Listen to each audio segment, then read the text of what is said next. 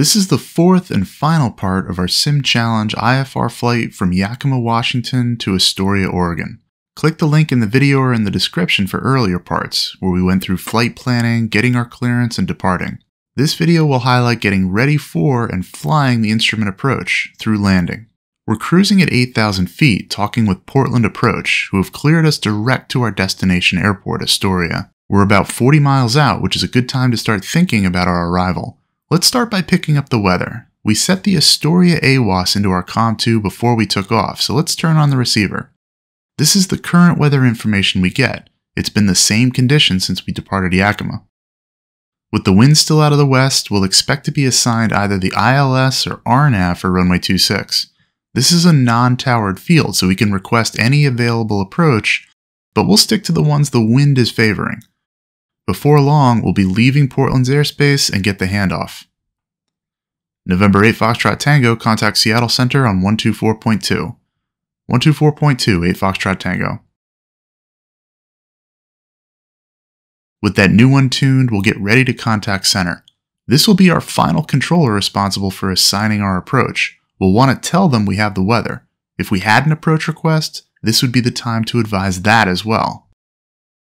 Seattle Center, Cessna 518 Foxtrot Tango, 8,000 with the weather at Astoria, request the ILS runway 26 approach.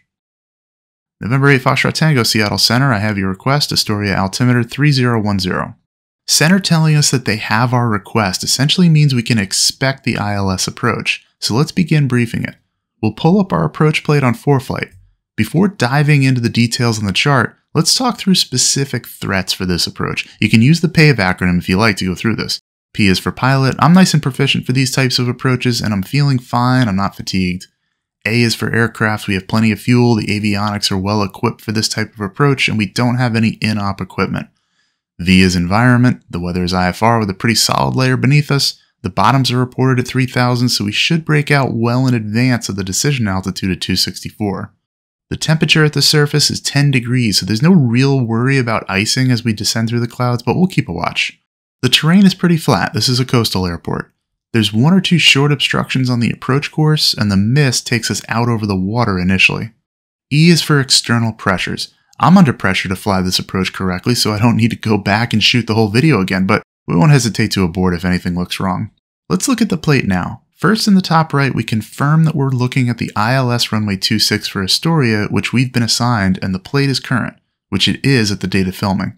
The top of the screen shows a NOTAM which we briefed prior to departure.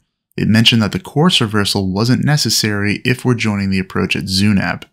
So we'll keep that in mind depending on how we get our transition. The helicopter note doesn't apply. The in-op components table doesn't apply. We've already got a larger visibility minimum. We'll set the frequency for Unicom 122.8 into standby. We're still talking to center on the active frequency. The missed approach has us climbing straight out and then making a right turn direct to the Astoria VOR. Let's set that into our nav2, 114.0. We're going to join the final approach course at Zinke. There's a hold in lieu of procedure turn there. It's required unless we ask for and get cleared for a straight-in approach. The FAF is unconventionally high at 4,000 feet, which means we'll be on the final segment for a long time, 12.3 miles. In case of emergency, the minimum safe altitude coming from the east is 4,600 feet. Let's brief our landing. Here's the taxiway diagram. The FBO is on the south end of the field. We'll plan to land on runway 26 and exit left to get there, being on the lookout for the intersecting runway 14.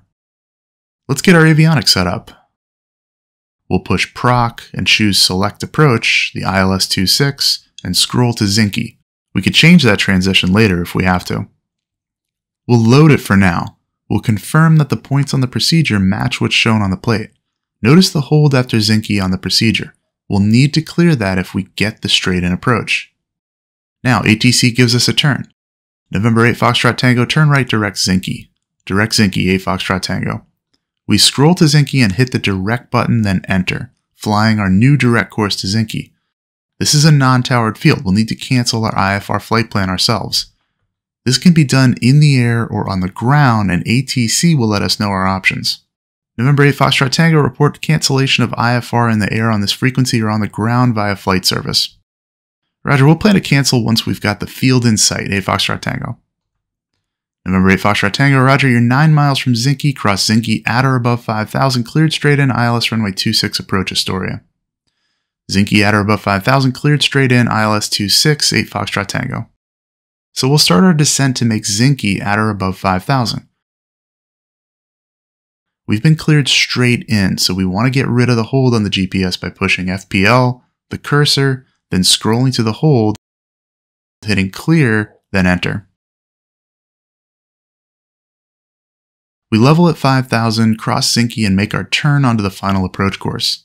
The VOR receiver switches over to VLOC mode automatically as needed for the ILS approach. We can continue our descent now down to 4,000, the glide slope intercept altitude for the approach. We'll level at 4,000 and start watching the glide slope needle on the receiver. When the needle comes down and touches the top of the center donut, we can begin to configure for the approach. We'll bring the power back to 1700, bleed some speed off by holding the nose up, add 10 degrees of flaps, and establish a nose down attitude for an 80 knot descent, looking for around 400 to 500 feet per minute. Now that we're established on the approach, we see the airport out there at the shoreline, so we let ATC know. Center 518 Foxtrot Tango has field in sight, cancel IFR. November 8 Foxtrot Tango, IFR cancellation received, radar services terminated, squawk VFR, frequency change approved. Squawk VFR, 8 Foxtrot Tango. So we put 1200 into the transponder, our IFR flight is over. We have the field in sight, so if for whatever reason we went missed here, we couldn't re-enter IMC without activating a new IFR flight plan. We'll switch over to the CTAF, which we had programmed in when we briefed the approach. There's a bunch of schools of thought on how to make radio calls at a non-towered field from an instrument approach. I like to keep things relevant for IFR and VFR pilots alike, so rather than say I'm on the ILS or I'm at a certain fix, I say something like, Astoria traffic, Cessna 518 Foxtrot Tango is 11 miles east, setting up for a long final, runway 26, Astoria. The airport is pretty visual, so let's zoom in a bit as if to put the hood on and keep us referencing just the instruments. This is a long final approach, so the needles aren't that sensitive this far out, but get more so the closer we are to the runway. We're not using autopilot, a flight director, or any kind of automation, so we control airspeed with pitch and altitude or glide slope with power. The key to instrument flying, and precision approaches especially, is making small corrections and waiting to see that the correction's appropriate. We try to keep both needles centered.